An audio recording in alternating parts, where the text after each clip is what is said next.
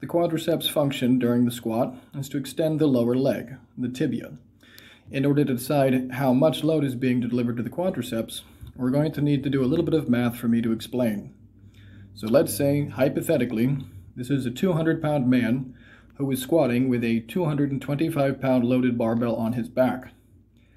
Now, to keep the math very simple, although he is squatting 225 pounds of weight on his back, you must also add to that his body weight above his quadriceps. This will be roughly 3/4 of his weight. Now that will be all the weight above his legs, 150 pounds, added to the 225-pound loaded barbell, equaling 375 pounds. Now, as you can see, since the tibia length has a magnification factor of roughly 20 times due to its length, that would mean that the 375 pounds would be multiplied by 20, totaling 7,500 pounds of load. That number, however, then needs to be multiplied by the efficiency factor, 33%, of his lower leg of the tibia.